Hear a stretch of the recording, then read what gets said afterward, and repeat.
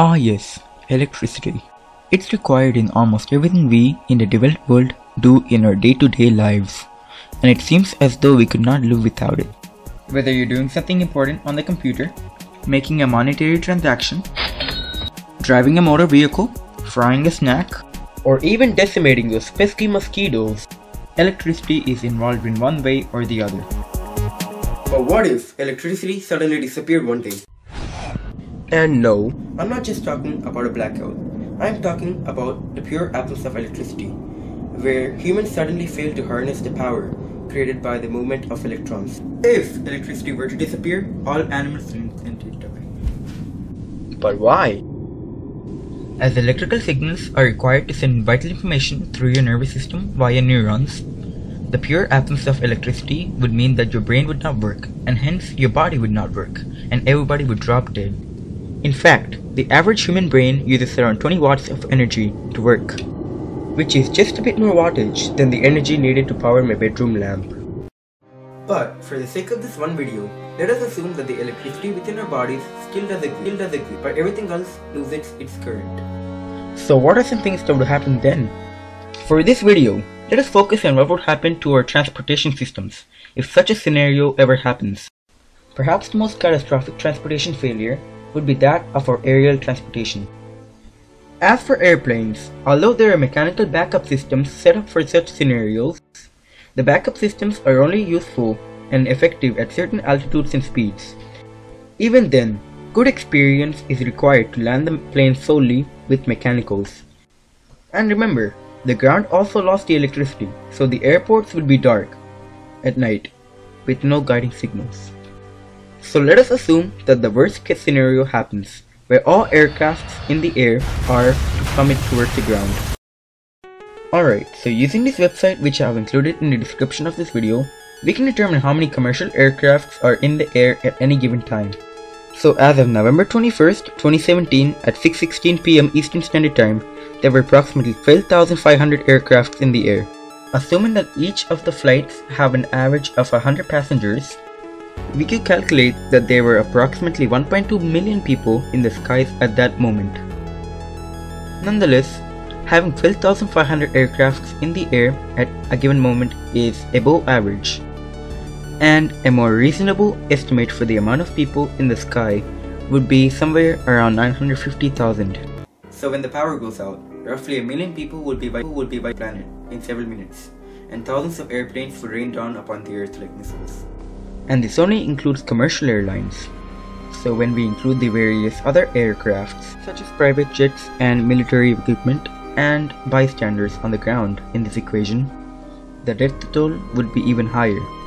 And within 7 minutes or so after the initial power crash, all of the world's motorized aircrafts would be grounded, and humanity's era of aviation would be over. Billions of dollars worth of goods will also be wasted, and the International Space Station would also be completely useless then. So now that we have discussed the aerial transportation system, let us assume what would happen to the aquatic transportation systems if the power went out. As of January 1st, 2016, there were approximately 51,400 merchant ships operating around the world. This number includes various types of trading vessels, including bulk carriers, container ships, and oil tankers, amongst others. Through this website, we could see where the world's merchant ships are at any given moment. And when the power goes out, all of those ships' engines would stop, along with the navigation systems and the electrical circuits, of course. This would result in all of the vessels being stalled in the middle of the ocean, and depending on how deep the water is, the ships may either be stranded and marooned, or they could sink slowly into the water. And keep in mind, there would be no way for the ships to signal other ships, as the communication systems are now gone, and the ship would also be left in the dark, as there is no current to power the lighting. When the ships do sink, billions of dollars and tons of goods will also submerge, as around 20 million shipping containers will never make it back to land. Oil spills will also be everywhere, causing a huge environmental hazard. So those were business-oriented vessels that typically have a very low crew number. But let's say you were on a passenger ship, such as a cruise. According to cruisemarketwatch.com, there are 298 operating cruise ships around the world, having a total capacity of over 486,000 people. When the power goes out, these ships would face the same consequences as the merchant vessels, but with the more population on board, the ordeal would be much more hectic. Perhaps the worst part about all of this is that the people would have no way of knowing that the entire world lost electricity, and help is virtually impossible. And lastly, for aquatic transportation, all of the world's submarines would sink to the bottom of the ocean and never to rise again. But if you were to be traveling when electricity suddenly does vanish, you are more than likely to be traveling on land. So let us predict what would happen to anybody who was traveling on our world's roads or rails when the electricity stops. Right at the moment when current ceases to exist, all cars that require a spark plug would stop accelerating and slowly start to decelerate. Even the few vehicles that do not use spark plugs and operate on diesel engines would lose many functions. And overall, motor traffic will come to a halt across the globe. But fortunately, as braking mechanisms do not require electricity, drivers could still stop their vehicles at will. Nonetheless, the mass panic and confusion caused by the sudden electric failure and the simple stupidity of some people would definitely cause some crashes and accidents. If there were to be any vehicles carrying flammable or any hazardous material, such as tank trucks, involved in a crash, some fatalities could occur on the roads.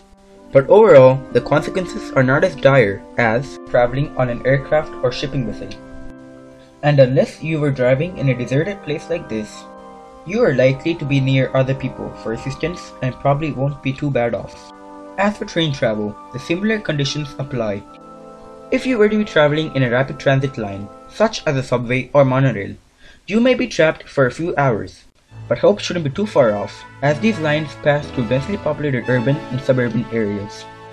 However, train journeys, especially the long-distance ones, are more likely to pass through inhospitable locations farther from civilization compared to road vehicles. To show you what I mean, here we have a map of all of the world's railroads. And as you could see, although many are in well-populated areas, there are lines that go through places of extremely sparse population where nobody lives. So, if your train were to stop in the middle of places such as the Trans-Siberian Railway or the outback desert in Australia, you are pretty much screwed.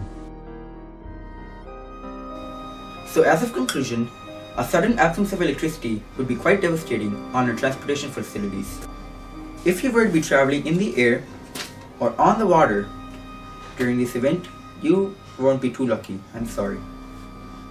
But for those of you who are traveling on land, unless you were crushed by a falling airplane, got in an accident, or were stuck in the middle of nowhere, you were probably going to make it. Unfortunately, you would then realize that the whole world lost electricity. So the next time you go somewhere, whether you are crossing a river on a ferry, going on an overseas trip on an airplane, riding a train to a city, skipping school by car, or even taking a casual walk, this scenario is something to think about.